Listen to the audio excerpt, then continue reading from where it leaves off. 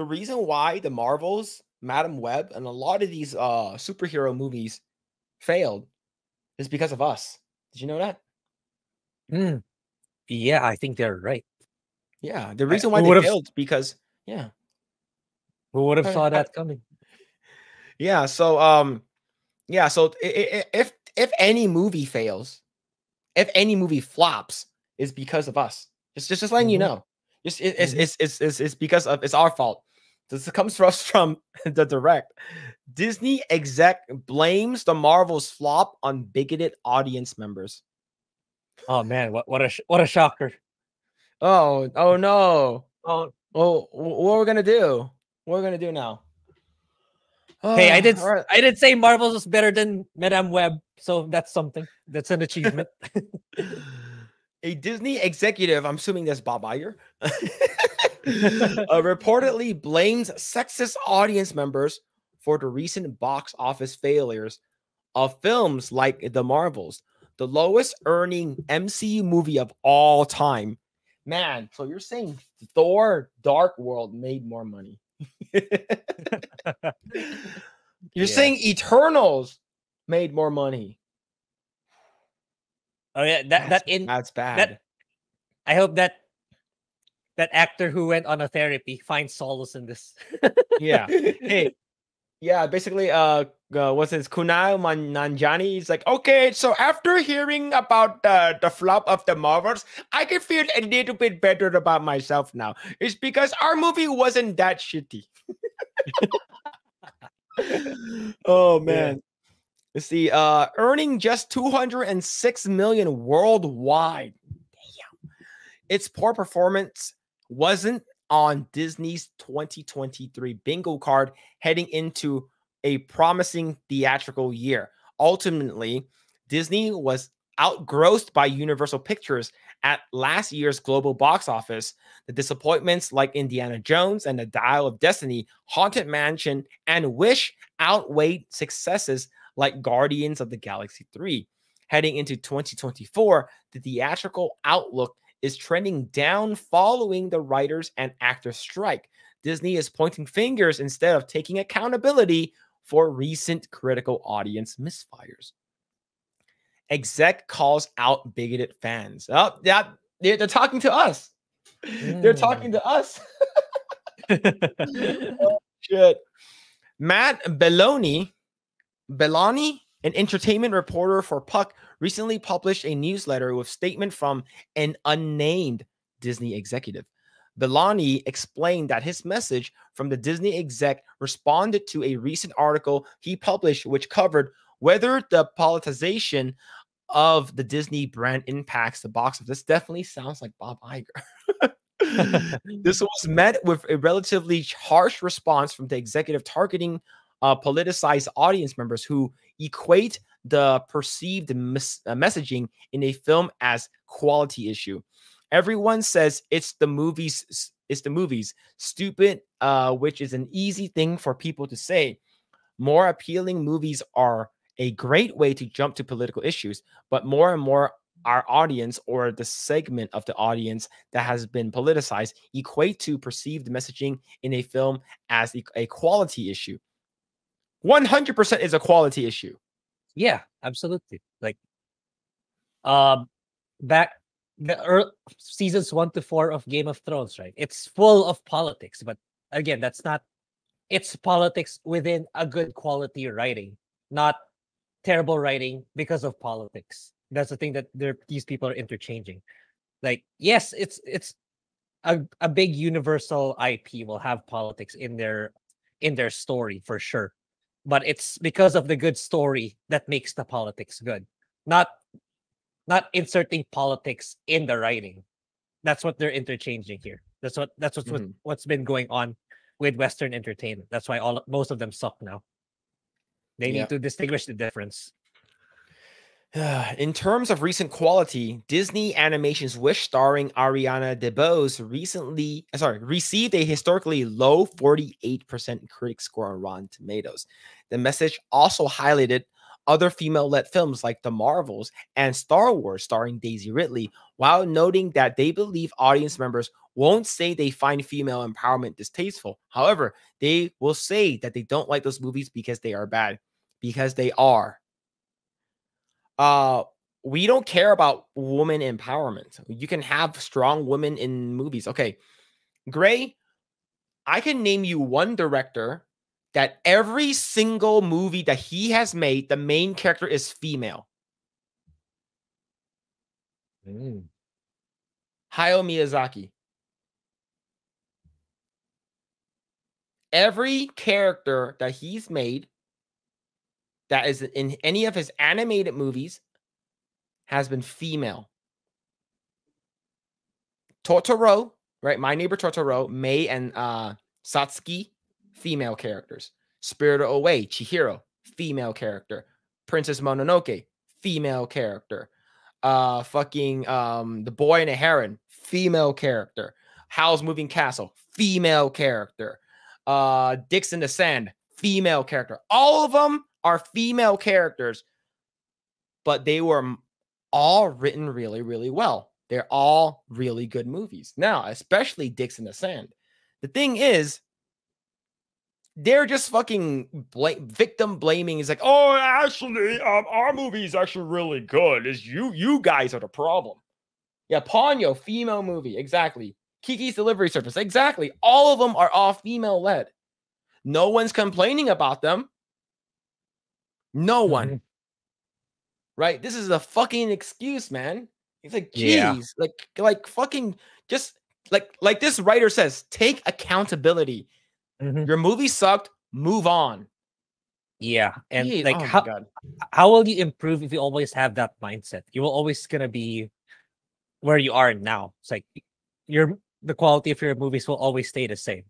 It's like it's only a matter of time when actual legitimate business people come in. It's like, yeah, this doesn't make financial sense. We shouldn't be funding these projects, so let's just scrap it. It's only a matter of time. Right now, it's full of delusional, probably 80-year-old BlackRock hedge fund managers who have nothing to do in life are just funding these crap. But eventually, an actual finance manager is going to look at the numbers and say, yeah, let's scrap these projects. It's not giving us a good return. So, yeah. So sooner or later, you got to learn. Yeah, to be clear, chat, Dicks in the Sand is not a movie, all right? Do not Google that. I just make that up, all right? Do not Google that. Let's see. Quote, they won't say that they find female empowerment distasteful or Marvels like Star Wars, but they won't say that like that those movies are because they are bad. Yeah. Ridley's latest Star Wars film, The Rise of Skywalker, is regarded by many as one of the worst in the franchises. No, it's not. It's one of the worst, but it's not the worst. The worst one is The Last Jedi. And the thing is that I think everyone liked Daisy Ridley in their first movie. Yeah. Like at least most people did. Yeah. Right? Let's see. While The Marvels isn't as maligned, it earned the worst cinema score of any Marvel Studios. That's not good. That's not good, man. The anonymous exec ended the message by stating that the audience asking for Disney to make movies better actually means make movies that conform to regressive gender stereotypes or put men in front of the center of the narrative. Oh my fucking god.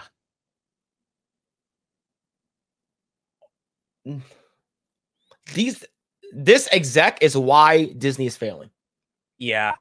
He's just one of many other people in Disney. Like if the Disney staff is mostly composed of these people now. Jeez. Part of Iger's quote unquote pivot is focusing on sequels in theaters like the newly announced Moana 2 and the slowing down Marvel's output to emphasize quality.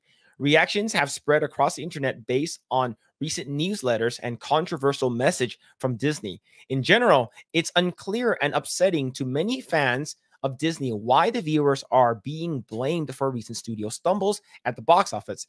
It's no secret that Disney has produced more inclusive content, sometimes called woke by politicians and others, but putting all the blame on those viewing the movies seems misguided. The thing is, the Marvels is not necessarily woke. It's just fucking bad. Yeah. Yeah. Right? And same thing with a lot of stuff. It's like a lot of stuff's like, well, this movie is not woke, but it's Yeah. just not good. Yeah. Madam Web is not. It's not woke. It's just bad. Madam Web is also just terrible. Yeah. You see, sure, there are likely those out there who scoff at the idea of a female-led superhero team-up like the Marvels. However, treating this politicized issue or simply believing most audience members are bigots is an unfair generalization. Whoever is writing this is like, it's like you're pretty fair with your takes. Like the MCU hasn't been the same since COVID-19 pandemic. Following the slews of delays, fans have been bombarded with series on Disney Plus and films on the big screen. Keeping up with everything in the MCU has never become more difficult. Absolutely. There's so many shit, man. Then when projects like The Eternals, Thor, Love and Thunder, and Secret Invasion disappoint audience members, the fandom becomes more cracked. Story will always be king. Captain Marvel, one of the MCU's biggest box office earners, was female-driven. Captain Marvel sucked. You had to watch, a lot of people assume that you had to watch Captain Marvel in order for you to know who she was. It's because the fear of missing out. So it's sort of like things that you had to do homework, right? And the thing is that during this time, everyone was waiting for what's going to happen. With Endgame. Yeah. You're right. It's like the reason why Captain Marvel was a success because it had MCU at its peak behind it. So no matter what you said, no matter how you marketed it, people would get into Captain Marvel because it's like you just needed to say, even though it wasn't true, that you needed to watch this to see how it connected to Endgame. So it's a must watch. It's a must watch. So it was guaranteed to hit that billion. But as proven in the sequel, now that you don't have Endgame anymore, it's a colossal flop. So yeah. So let me see how much Ant-Man and the Wasp, the second movie, right? Quantumania is the third movie, right? Yep. Quantumania is the third. Yeah. Okay, so let's see if I can find it really quick. It's like super laggy for me for some reason. Ant-Man and the Wasp box office. Let's see. Domestic opening is $75 million, which is pretty good. Worldwide is 406. Worldwide is 622, which is pretty good. That's Quantumania or the second? No, second movie. Second one. Ant-Man and the Wasp. Oh, yeah. Okay. Right, and then the thing is that how much did Quantumania make? Right, you can tell the difference from that. Quantumania only made 463, so it made $200 million less. Yeah, and how much did it cost? What's the production budget for Quantumania? Production budget. I know it's around production 200. Budget was $200 million. $200 million. You lost money. Yeah. So the thing is, it's just you can make a good movie, right? Just based off of what this writer said. Guardians 3 made like 800 million or something like that. It's because it was good and it was with the characters that they liked, right? And the thing is that it did have strong female characters in there, but people still enjoyed it. But let's see. Let's finish up this article. Let's see. While the movie itself received mixed reviews, it was taking place at the end of the Infinity Saga, a stretch on connected films that changed Hollywood forever. As Disney redirects the ship to put men in front and center, hopefully Disney remembers that great storytelling will often be rewarded, no matter the age, race, gender, demographics of the project leading stars. Man, this is a good article. This person, David Thompson, from the direct, is very fair with their analysis. There are people who are out there who don't like female-led movies. Absolutely. Like, why? I'm not gonna watch that shit. That shit's stupid, right? There are people out there, but then you have movies like Wonder Woman. You have movies like even the old Alien movies and stuff like that. The Terminator, and you have any of these like female, like Barbie. Barbie made $1 billion, one of the highest grossing movies of last year, right? You cannot say, well, it's not a superhero movie, but still, it's still a female-led movie. So, like Disney, who Bob Iger, just say this was you. Just come out and admit that you said this. Just step down already. You already have enough money. Who gives a shit about what people think? You already have enough money. Just give Disney to someone who can actually lead it. Man, but yeah, basically calling everyone bigoted. The reason if basically whoever this Disney exec is, like I'm pretty sure is Bob Iger, said the reason why all of these Marvel movie failed is because of bigoted audience members. Now, what happens if the movie succeeds? Is it because of bigoted audience members? No, it's because of good writing. Yeah. Right. And it's like you're not going to take any accountability. You're never, like you said, Grae, you're never going to learn from this because you're always going to be blaming someone else. Oh, the reason why I suck at driving is because I'm Asian. You know, it's like, no, the reason why you suck at driving is because you just suck. You're stupid. You're stupid. Right. Oh, are you going to try to better yourself? Are you going to try to become a better driver? Are you going to try to become a better writer, a better director? Nope. I'm just going to blame other people. Fuck it. Right. It's so stupid. All right. Let's read some comments. Let's see. Brian, it's Dion, right? Is that that's how you told me how to say it? Dion. Sakura, look at me. I'm the main character now. I can see it. I can see them doing it, man. Yo, thank you so much for the $2, dude. Thank you. Let's see. All right, let's go ahead and read the comments. Let's see. Let's go and read here. I'm sorry for not having interest in Marvel post Endgame. No way. Endgame. No Way Home. It will happen again. Yeah. It's I don't think. I don't like the only way that I can see Marvel capturing that flame again is it's by word of mouth, in my opinion. Right? Like, someone has to see it. Like for instance, let's say Gary, Neurotic, anyone from FNT, anyone from Geeks and Gamers, EFAP, all of them, they go watch this movie, and they said, "Man, this movie's really good." Combined audience, how many people do they have? Maybe 3 million people. Yeah, that's even for me. That's even conservative, in my opinion. Yeah. So it's 3 million people, people who are part of this group of like-minded thinkers, or people who have common sense online.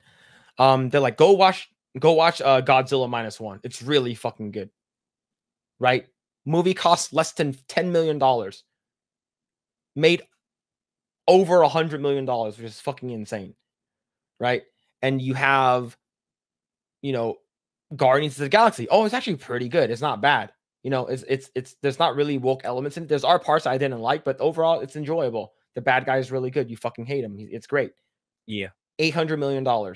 Budget was probably like 250 million, which is still a lot, but it still made money. Right? So, but if these movies suck, we will call them out. And it's sort of like, Grae, when you're giving a review on a restaurant, do you hear more praises if it's good or if it's bad? Like if it's bad, yeah. Absolutely. It's more of, it's not just limited to that. Actually, it's actually more of anything, any product that you put out there that has the function to have online reviews. Chances are it's gonna be the people complaining, "Oh, this thing sucks because X reason, Y reason." You hardly get those that say, "Oh, it's actually really, really awesome. Try it." That's usually goes to word of mouth more than anything. They're not gonna post a 5-star review online.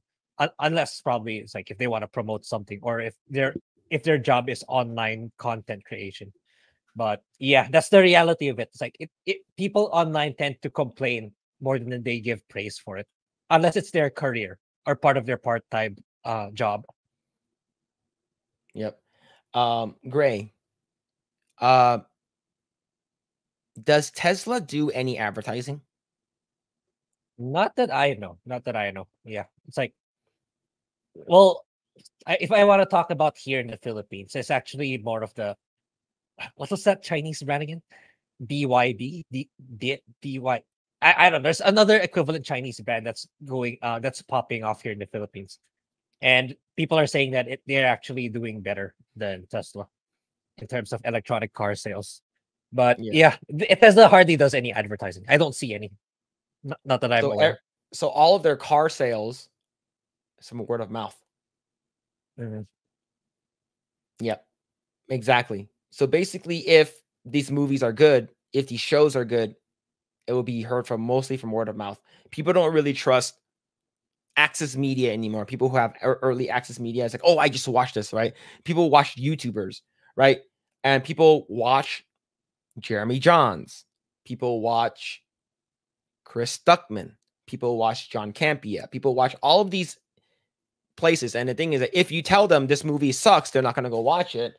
You know, you're actually doing them a service. But if you don't say anything, Chris Stuckman, then you are doing your fans and your viewers a disservice. But yeah, He got some outrage from that short. I saw the comments. Thanks for checking out this segment of the Project Eggroll podcast. If you like what we do here, please like, share, subscribe, hit the notification bell, and you will know next time when we go live. We do go live every Saturday at 8 p.m. Once again, we are just getting started. Tons of more video to come. Thanks, and we'll see you guys next time.